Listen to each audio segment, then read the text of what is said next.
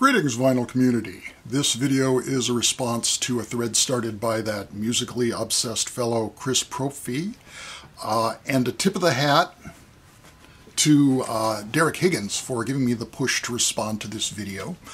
The task is very simple. Spell the word vinyl using records and the names of the artists. And so to spell V.I.N.Y.L, we'll start with V is for Verto, French experimental electronic rock band. Their album V.I.N.Y.L, 1936. This is on the Flow label, F-L-E-A-U. This is mainly a project of the guitarist Jean-Pierre Grasset, and there's also a lot of contributions from V.I.N.Y.L on keyboards, who was in Magma around this time or a bit earlier, so there's a strong connection to Magma. It's very cool on the Avant side from 1978. I is for Iron Butterfly. This is their third album, Ball, from 1969. This, to me, is probably their best album overall. It's in this Unipack gatefold cover, so the record comes out from the middle of the gatefold. And this is actually only the second studio album by the classic In-A-Gadda-Da-Vida lineup. And it features this logo that was very cool for junior high school students in my day to draw on their brown paper book covers, or if they were really hardcore, on their desktops. N is for News from Babel. This is the second of only two albums by News from Babel, who are a spin-off, sort of a spin-off of a spin-off. They're a spin-off, you might say, of Art Bears, which was a spin-off of Henry Cow, and it features Chris Cutler on drumming and vocals by Dagmar Krause, both of whom were in both Art Bears and Henry Cow.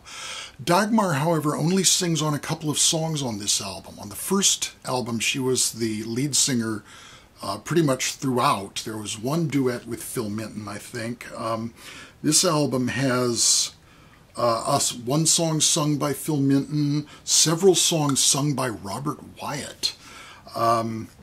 Sally Potter does a couple of vocals, and then the last couple are by Dagmar Krause. And then the remainder of the band is Zena Parkins on electric harp, and Lindsay Cooper, again from Henry Cow, on woodwinds.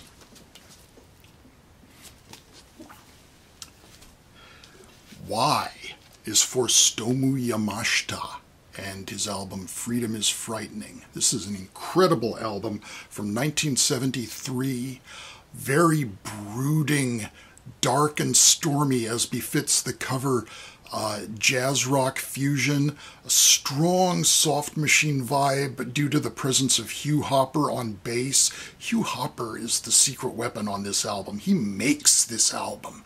Brilliant bass playing and just that sound. Stomu Yamashita on percussion, his wife Hisako on violin,